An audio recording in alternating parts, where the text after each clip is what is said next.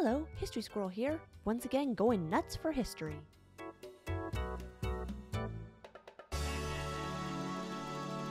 Okay, so in this video, I'm going to be showing you how to use iMovie and a couple of other programs to make a history documentary. Now, a couple of videos ago, I showed you how to go on the website of the Library of Congress and download pictures from there. But once you have a downloaded picture to your computer, how do you use that to make a documentary? First thing you have to do is put it in iPhoto.